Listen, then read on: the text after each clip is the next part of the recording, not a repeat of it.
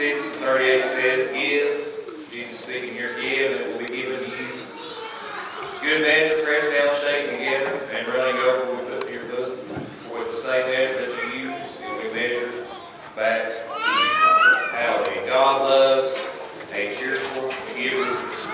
I'm thankful that we can be a blessing to the community, to the world, in and through it. Hallelujah. Got that this morning? Got that ready? You guys got that ready back there? Very good. Sonny had to run from upstairs. Let's all just get together and find one chord and work it up. Just worship Him. You know, Sunday morning service is Sunday morning worship service. So let's just take some time. You know, we all come in. For like our household, we got 2 little kids, so anytime we go anywhere, it seems like it's a mad dash just to get here. Lisa especially having she's one of the things to get ready. I just want to help out here and there. They can be a handful for sure. But we're here, hallelujah, and let's make the most of our time. You know, because He is worthy of our praise. He's done so much for us. It seems all the time we do so little for Him, but He is good. Okay, tithe offering ready says with this morning if you believe it. I thank you, Father. You have blessed me. So I give. I give. Because I love you. I want to be obedient to your word. I give willingly from the heart. I give because I want to fulfill the great commission in this world. My desire is that the good news, the gospel of Christ, be preached to the entire world. And I give in faith. And I thank you, Father, for return my financial seed that is sown in Jesus' name. Amen. Amen. Give joyfully. God loves a cheerful giver. Let's just worship God. You guys stand on your feet with us, walk around and tell someone you're glad to see them, shake their hand, and then come back and worship with us.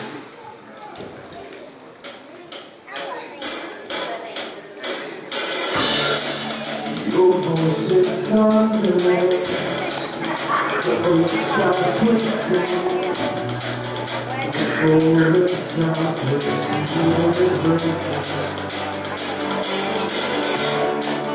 the water sees you, it's nothing right, from the brother, it's always rising. Try to burn the holy, holy, holy, holy Lord. The earth is yours and sing. Holy, holy,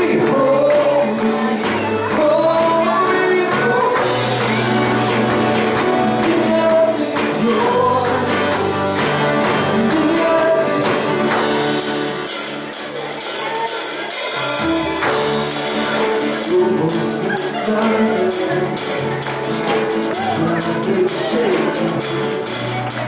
Lord.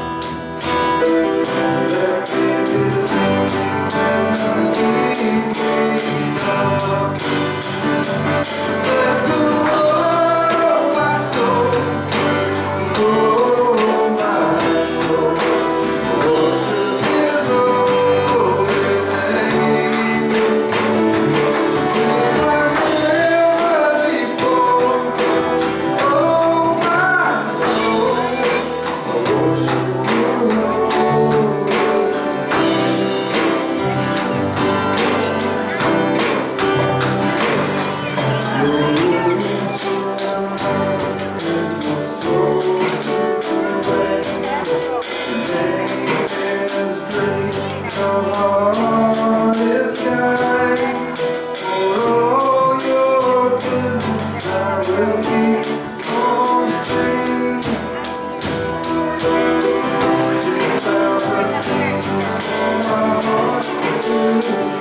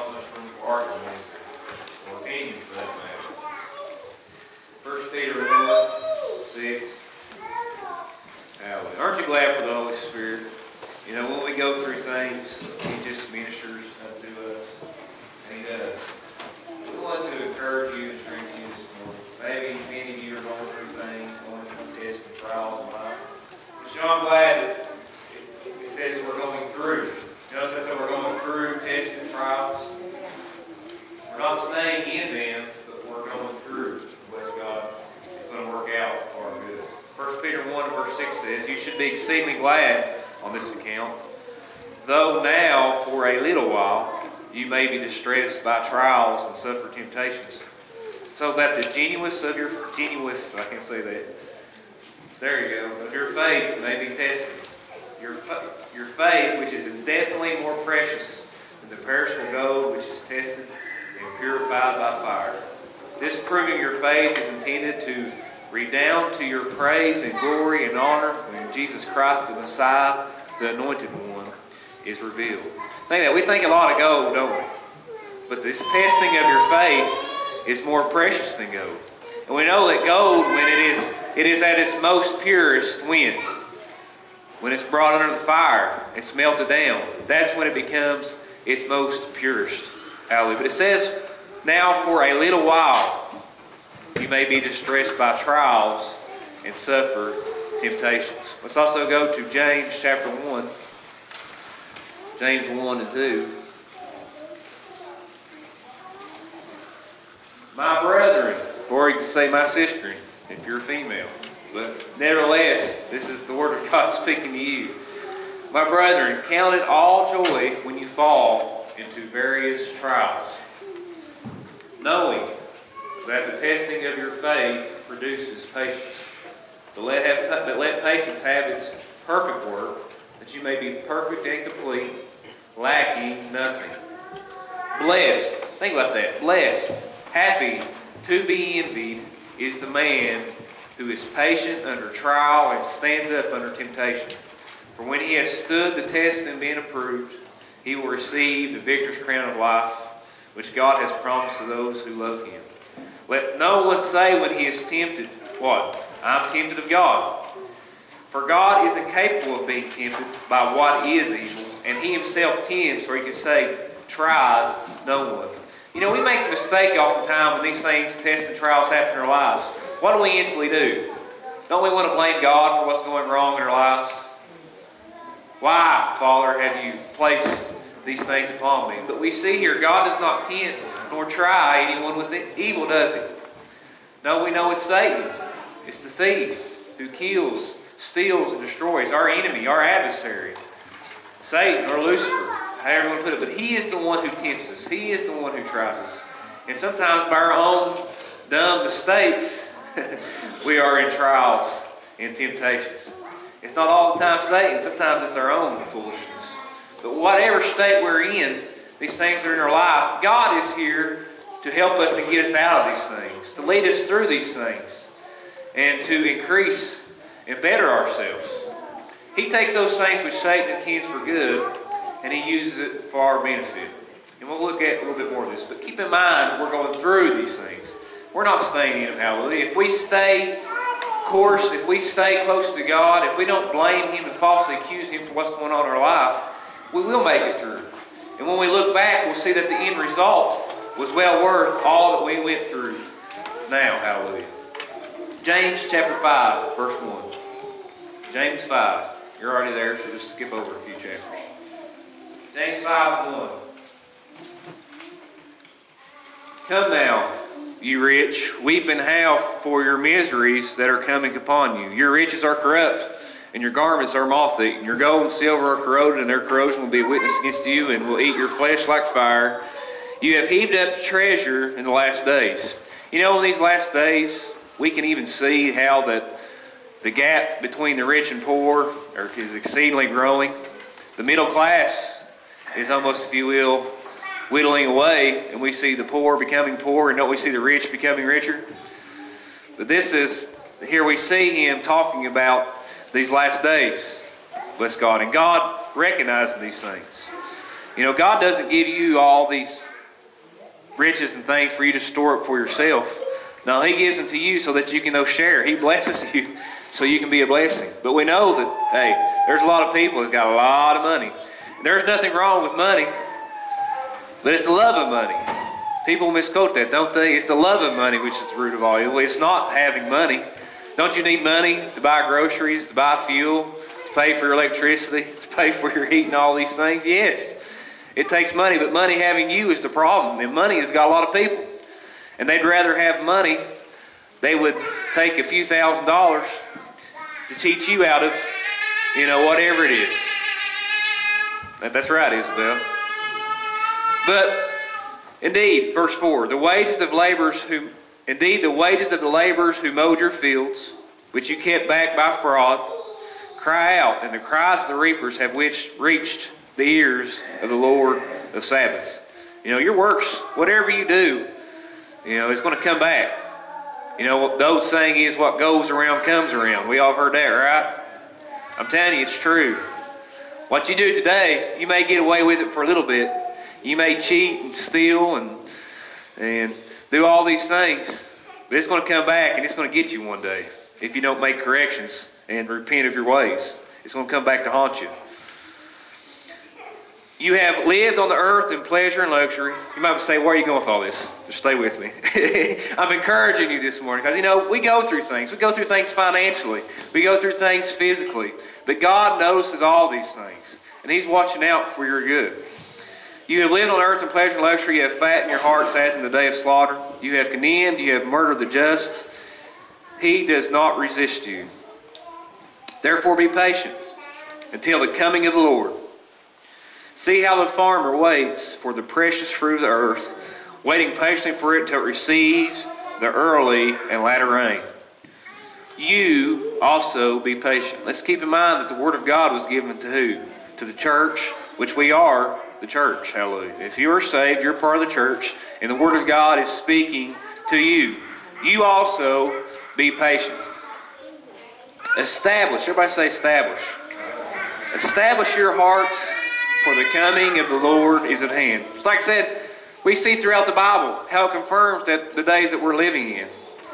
All these signs and confirmations, we are living in the last days. And they even called it the last days back when they was writing these things. So how much closer are we now to these last days? I'm telling you, the coming of the Lord is at hand.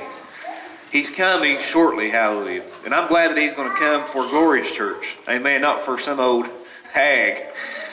Bless God, we are the bride of Christ. And bless God, we're going where we need to get, hallelujah.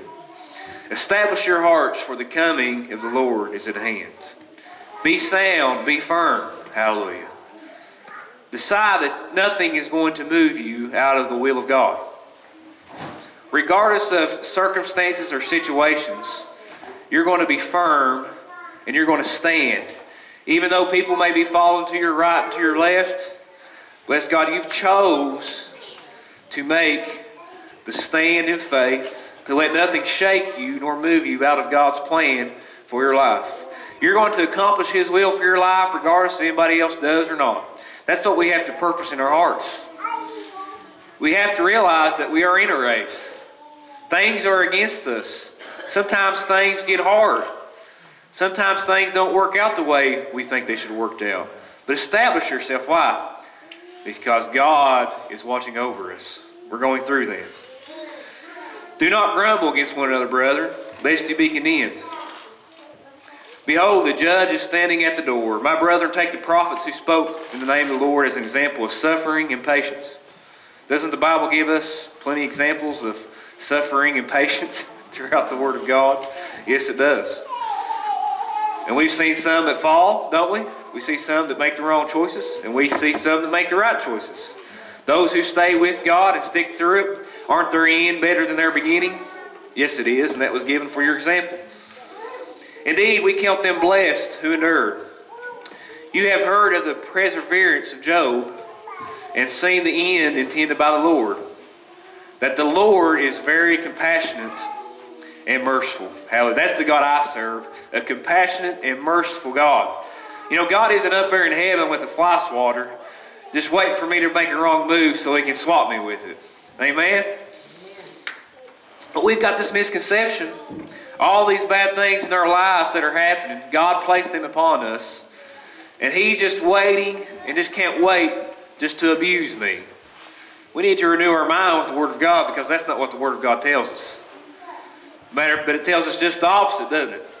Just as the sister sung this morning, God is good, and God is good all the time. Hallelujah. So we've heard of the perseverance of Job. So let's look at Job. So I think many of you know where I'm going this morning, don't you? We're going to the book that bears his name, Job. That wasn't hard to figure out, was it? Job chapter 1 and verse 1. So we're going to look at Job. And there's no better example in the Bible about a man enduring under temptations and trials than Job. He went through some stuff, amen? He was given for example. Many people want to blame God for what happened to Job. That isn't what the Word says. We're going to look at that this morning. Job 1 and verse 1. There was a man in the land of Uz. How'd you like to live in Uz? Where do you live at, Uz? I live in Uz, cuz. Whose name was Job. And that man was blameless and upright, and one who reverently feared God. Everybody say feared God. Feared God. And abstained from and shunned evil because it was wrong. Job's success came, why? Because he feared God. He recognized and respected God and his commandments. You know, the commandment we have today is love. Is love, the commandment of love. If we're in the commandment of love and we walk in love, we're walking in fear to God. We're loving the brethren because he first loved us. We're going to be obedient to his word. Job was blessed because he walked in the commandments of God. You're going to be blessed, and you are blessed, but in order for you to walk in those blessings, you must walk in the commandment of love. So are you in love? I don't know. You have to ask that question and answer that question for yourself. But I can guarantee you one thing. You're not going to walk in God's blessings until you begin walking in love. But going on. And there was born to him 7 sons and 3 daughters. He possessed 7,000 sheep, 3,000 camels, 500 yoke of oxen, 500 female donkeys, and a very great body of servants, so that this man was the greatest of all men of the East. Keep in mind these days that your livestock in your land was your wealth. You know, they didn't have dollar bills back then. Matter of fact, how they survived, they traded and bartered in these things. So your possessions was your wealth. So Job was a wealthy man. Verse 4. His sons used to go and feast in the house each on his birthday in turn. And they invited their 3 sisters to eat and drink with them.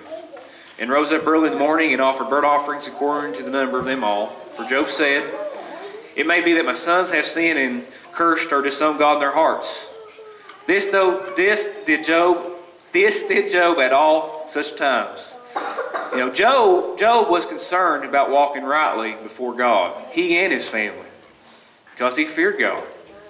He recognized his authority and power, hallelujah. And he knew that if he wanted to stay in his blessings, he had to stay in line with God and fellowship with him.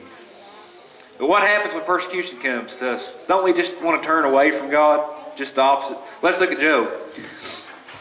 Now there was a day when the angels of God came to present themselves before the Lord. And Satan, everybody say Satan. The adversary and accuser also came along with him. And the Lord said to Satan, from where did you come? Then Satan answered the Lord, from going to and fro on the earth, and from walking up and down on it. Doesn't the Bible say Satan is like a roaring lion, seeking whom he may devour? So this just once again confirmed, Satan wanders to and from the earth, seeking someone weak, seeking somebody who he can get one over and cause harm to.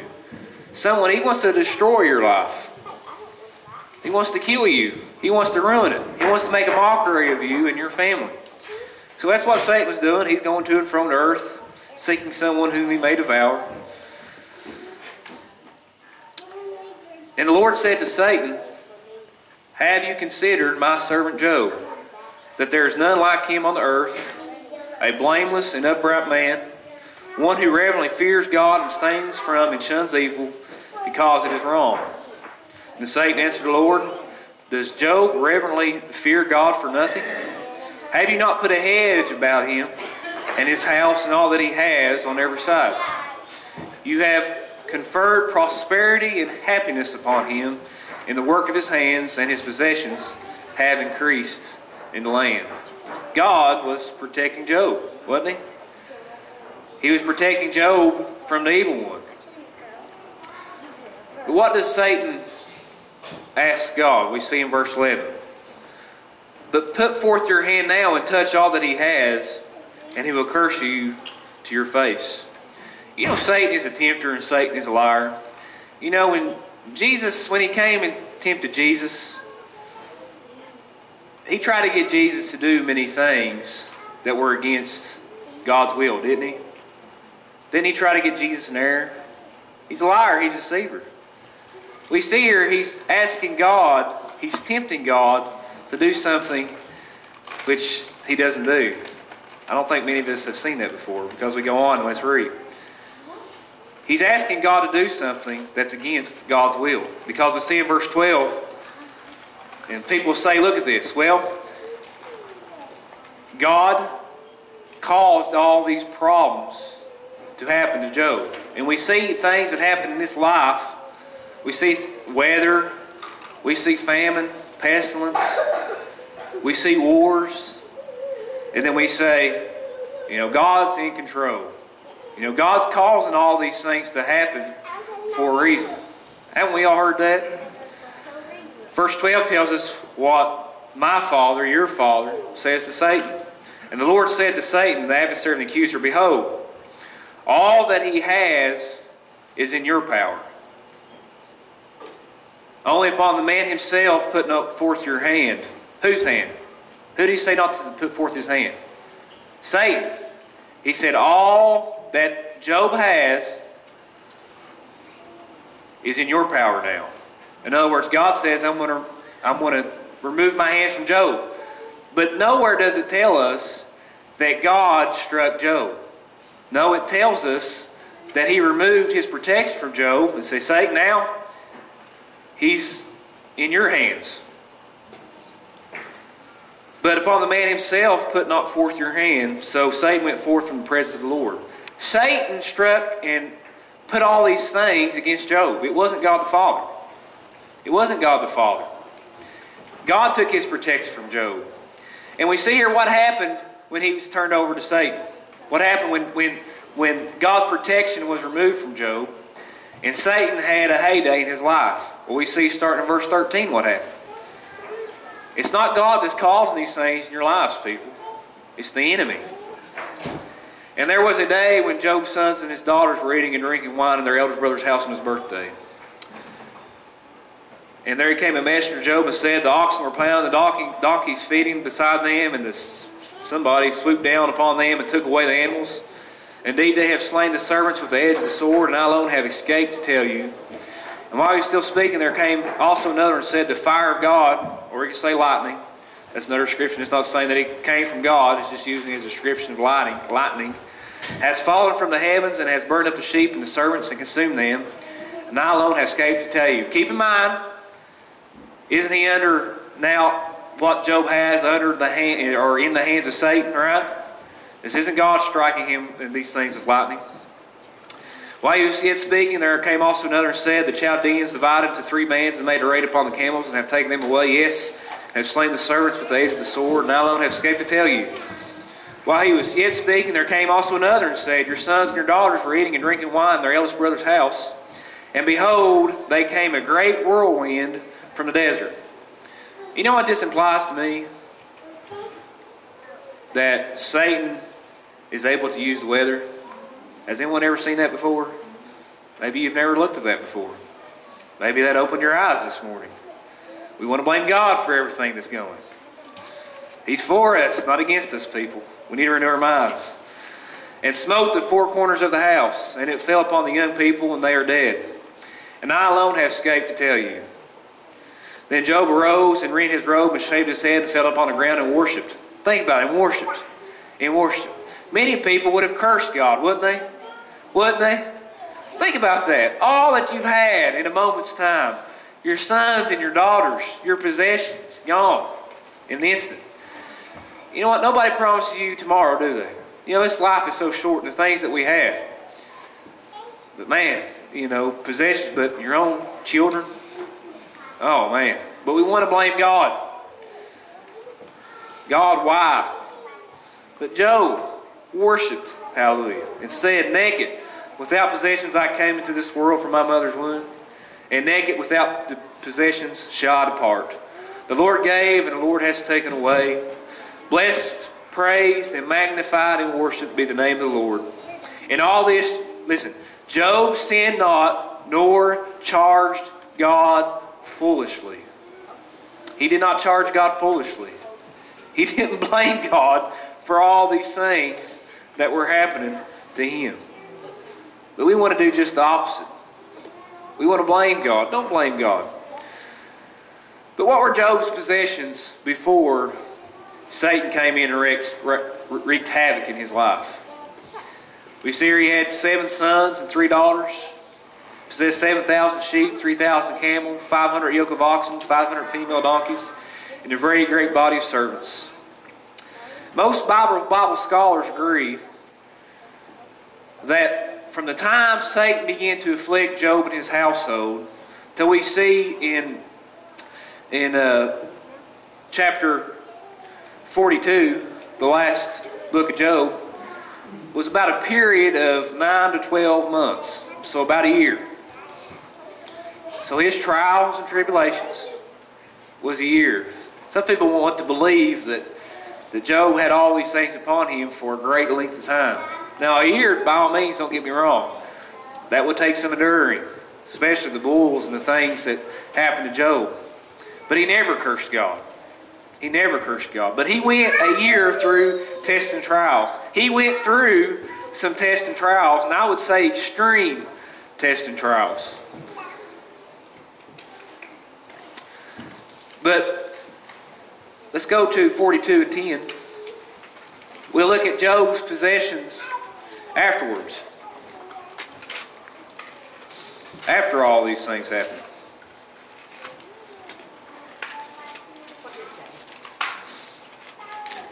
What did you say, Brett? Job 42. 42:10. And the Lord, everybody say Lord. It's Say it again. Lord. Say it again. Lord. Hallelujah. Aren't you glad we serve the same Lord? I am. Turn the captivity. Bless God. God is not a destroyer, but He is a restorer. Hallelujah. Our God doesn't kill, steal, and destroy. He gives life and gives it more abundantly. Hallelujah. Turned the captivity of Job and restored his fortunes when he prayed for his friends. Also the Lord gave Job twice. Everybody say twice. Twice as much as he had before. Satan killed, still, and destroyed his livelihood and his family. And him going through these things, God in His goodness and His graciousness restored twice as much than he had before. He just didn't restore what he had, but He gave him an abundance in a greater measure of what he had before. God is a giver, hallelujah. You know, He took this old sinner, bless God, that deserved punishment, gave His only Son for us, that we may have life, but not only life, but life in abundance, hallelujah, in this world. He gave us salvation, which is wholeness, spirit, soul, and body, glory to God. Then there came to him all his brothers and sisters and all who known him before. They prayed with him in his house, and they sympathized with him and comforted him over all the distress and calamities. It says that the Lord had brought upon him. But we see here, once again, God did not punish him. Rather, God took his hedge away. Let's not get that confused. He just removed his hedge. Satan is the one that afflicted these things upon him. Every man also gave him a piece of money, and every man an earring of gold. And the Lord blessed the latter days of Job more than his beginning.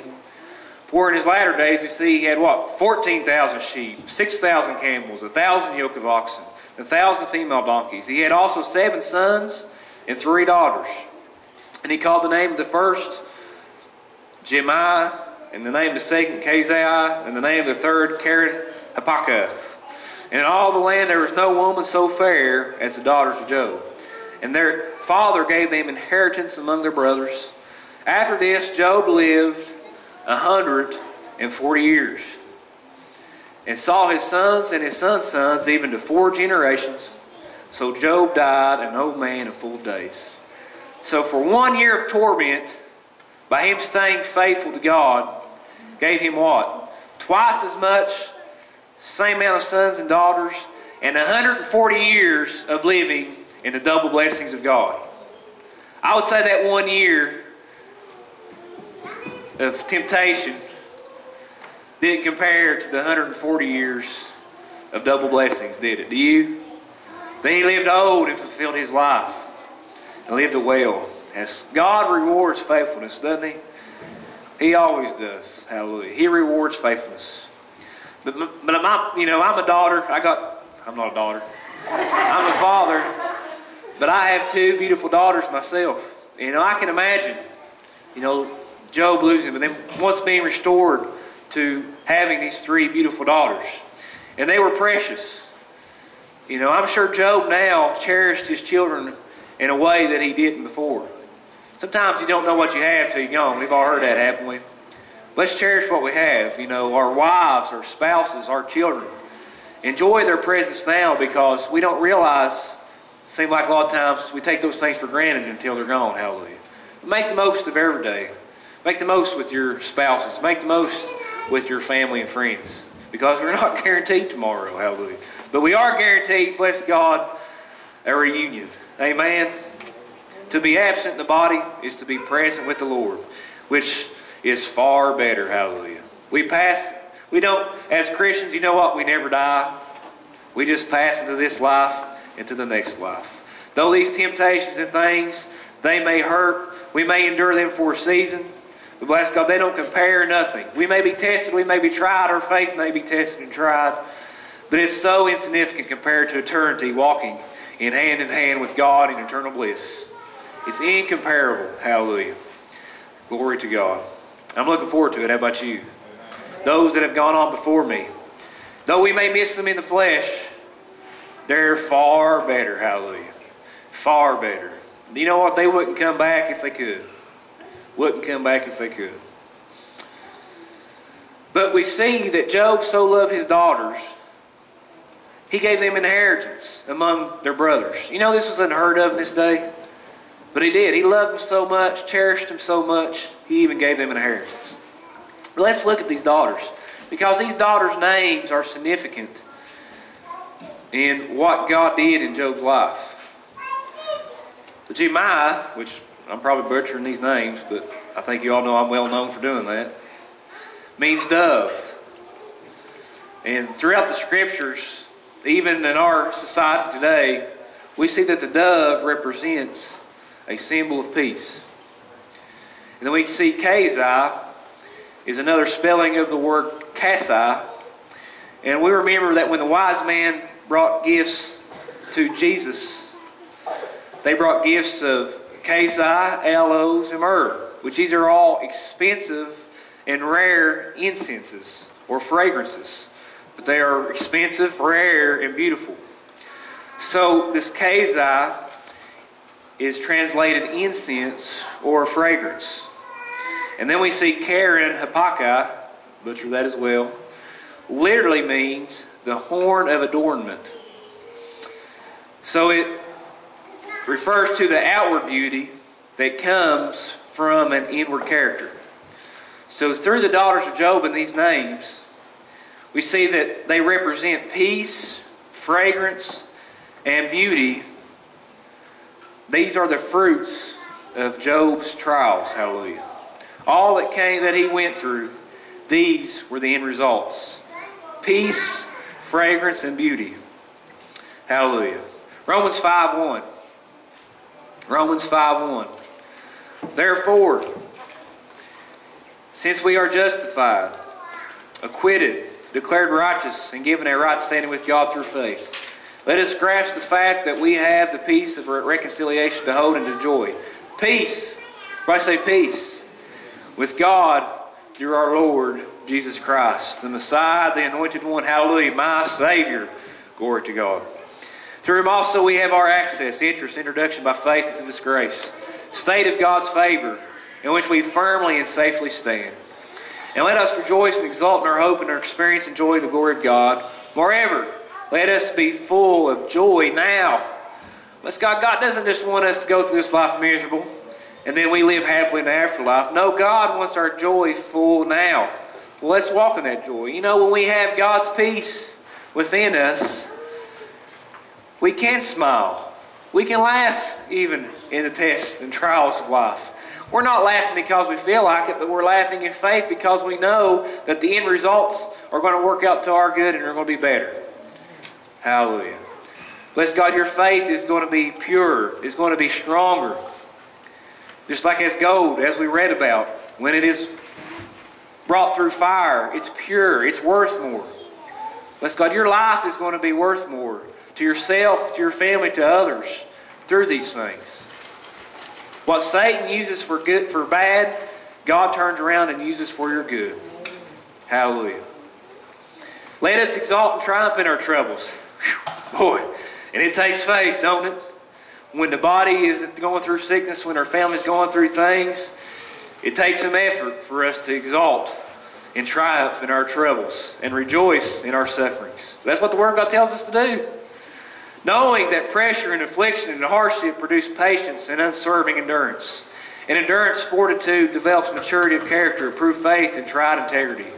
And character of this sort produces the habit of joyful and confident hope of eternal salvation. Hallelujah. Such hope never disappoints or deludes or shames us. For God's love has been poured out in our hearts through the Holy Spirit who has been given to us. Hallelujah. We can stand firm. When people come to destroy us, when the enemies of faith come to test and try us, you know we can still love them because God's love is there. And isn't God's love unconditional? As we see, God is love. But bless God, we can make this confession of faith in the tests and trials of life. Lord, I thank you that out of my own brokenness, just as Job named his daughters, you bring beauty, peace, and a fragrant life that is pleasing to you. Glory to God. We can thank Him. Father, I know I'm going through some things. I know Satan's trying me, but I thank you that I'm going to go through this, and my life to you is going to be beauty, peace, and a fragrant life that is pleasing to you. And it's all about pleasing God, isn't it? Job pleased God. Hallelujah. And he was blessed because of it. He was blessed, hallelujah. And bless God, we are blessed because we live a life pleasing unto God. And it's about what he did. He did, hallelujah. We live under a better covenant than what Job did. If Job was pleasing to him, how much better can we be pleasing to God? We fail to realize that. These are men just like we are. God's not a respected person. He loved Job as much as he loves us. And we have a better covenant, established on better promises, glory to God. If God was endeavoring to bless Job, how much more is he endeavoring to bless us? You know who's keeping us from walking in those blessings? I just said it, us. You. You got nobody to blame but yourself. Some of us was raised hard. Things have happened in our lives. But I think we all can say nothing as bad as what happened to Job has happened in our lives. Now, we may have lost loved ones. We may have lost possessions. But I can say I haven't come to the point where all that I had, family, friends, possessions, all were stripped away. I can't say that's happened to me. Maybe you have. I can't say that. But he loves us much more, hallelujah. I like, my mind sometimes maybe sees things a little different than maybe your mind sees things. And it's funny how I get an illustration sometimes, but I just tell you like it is. I might not have the best tact, but I think it gets the message across. What's the best fertilizer in the garden? Here we go again. Manure, right? Cow poop. But these things we sow in the ground, we cover in cow poop, don't we? But that manure breaks down and causes that seed to germinate and gives it strength and nutrients it needs to what? To blossom, to mature. Even better than before. It can cause greater fruit to be produced, right? I'm not much of a farmer, but many of you are. But you know what? In our lives, God has planted many great things in each of our hearts. Planted within here. Sometimes we can't even see them. We don't recognize them. You can't see them in my life. Until they actually bloom, right? You plant that corn, you bury it up. Well, if you don't stake it off, you could trample off foot and just ruin it. But it's there the whole time, working behind the scenes. But you give it time, under the right conditions, it will mature and it'll be evident to all. There's each and every one of us, not just me, but each and every one of you. And you hear me preach this and preach this and preach this because I want it to get through your heads. We all have great and mighty gifts, things God's wanting to mature and blossom in our hearts. We got to be patient. We got to keep the ground soft and the right things in. But Satan will put all this crap into you. Satan will cover you. You think that you're just surrounded, that he's just using you, abusing you. All this stuff is happening in your lives. And we know that manure is not pleasant, is it? But we just think our lives, there's just crap happening here, crap, everywhere.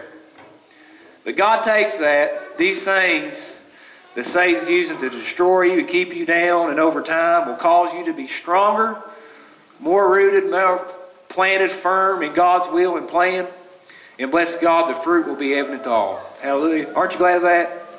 No matter what Satan throws at you, all the crap of life, bless God, God's using it for your good. Glory to God. Let's wrap this up in Romans 8 and 28.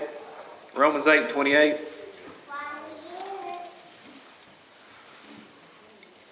Hallelujah. And we know that all A-double-L things work together for good to those who love God. Does anybody love God here this morning? Amen.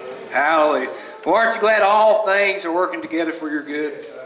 To those who are called according to his purpose. For him he foreknew,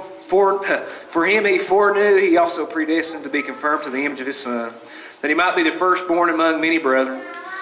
Moreover, whom he predestined, these he also called, whom he also justified, and whom he justified, these he also glorified. What then shall we say to these things? If God is for us, who can be against us? He who did not spare his own Son, but delivered him up for us all, how shall he not with him also freely give us all things? Who shall bring a charge against God's elect? It is God who justifies. Who is he who condemns? It is Christ who died, and furthermore is also risen, who is even at the right hand of God, who also makes intercession for us. Who shall separate us from the love of God, from the love of Christ? Shall tribulation, or distress, or persecution, or famine, or nakedness, or peril, or sword?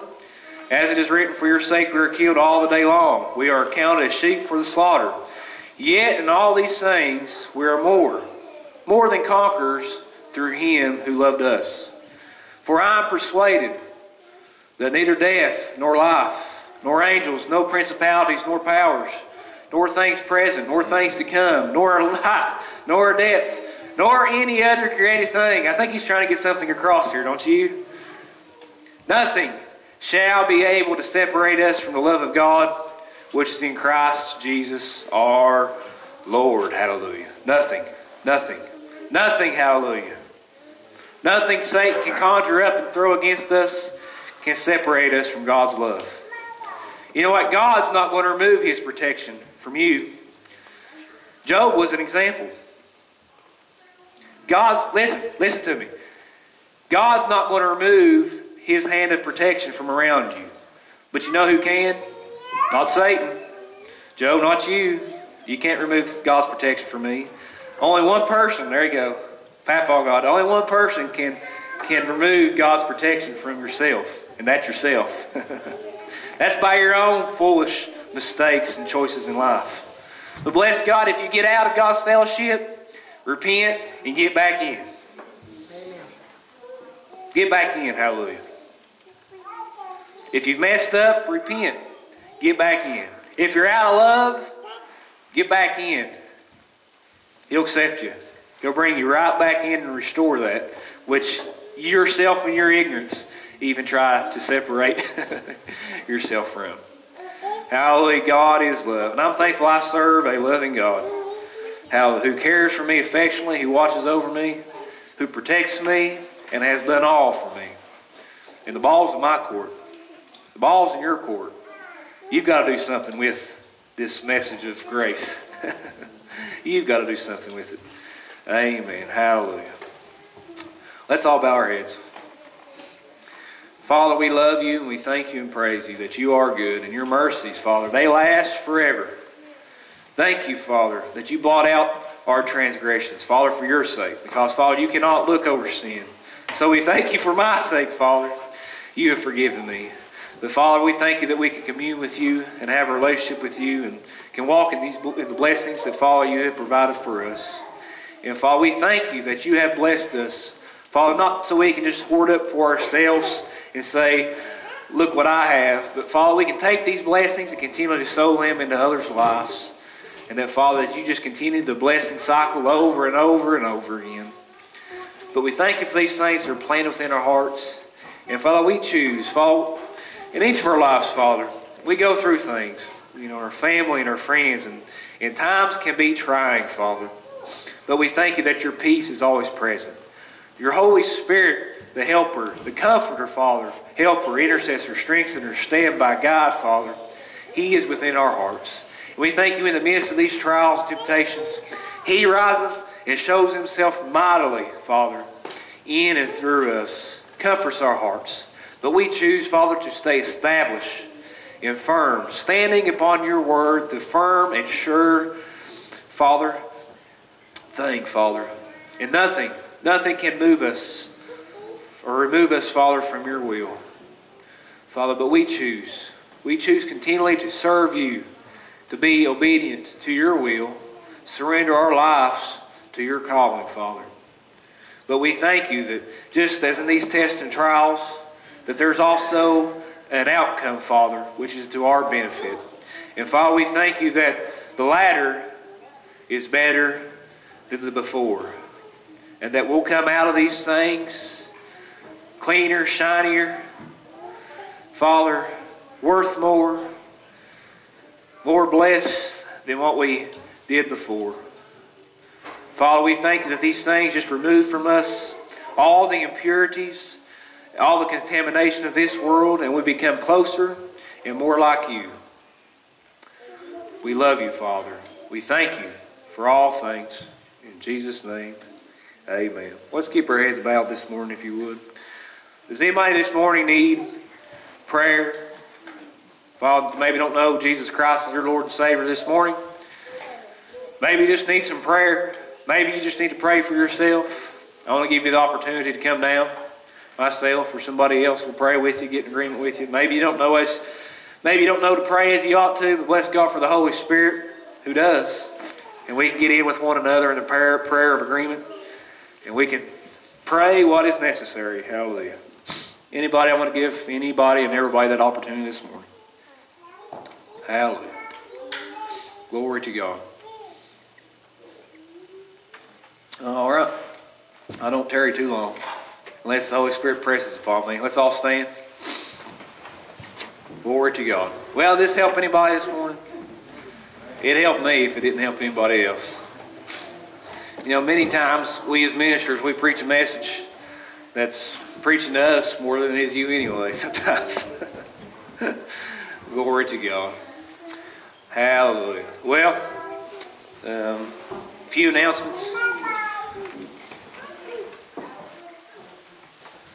March 21st and 22nd, David Webb's having his remnant conference, 7 p.m. Friday night, March 21st. And then I think 9, they're having breakfast. Is that right? The 22nd, Saturday. And Joe informed me this morning that which Logan's a long way away, but what's the name of that church again? Word of Life? Word of Life Church. Marty Blackwelder, which he was, I've heard him many times at Rhema. Great teacher, especially of the Holy Spirit. He's going to be down there April the 5th and 6th, 11 and 7 p.m. So if anybody's interested, get with Joe. He'll give you more info on that. And then Jesse had something. He ain't in here. What was he talking about that movie? God is something? Oh, it was on the 21st of Thanksgiving. Don't know how much more it's going to be running, but that's the night that starts is the 21st. It's a movie that, I guess a Christian-based movie. And they're showing it one night. Well, we're not sure. That was the set plan, but now I think I'm not sure. It's a way, from what I understand, it's a way to, show like the movie industry that, hey, we want godly movies and we will support these things, right? Basically. All right. Remember Tuesday night? We continue to have Tuesday night service. Teaching on the Holy Spirit. Anything else I might have missed? All right, guys. Hey, in case you didn't know, they're giving some snow tonight. So, 8 to 12. Whew. I'm not even going to confess that.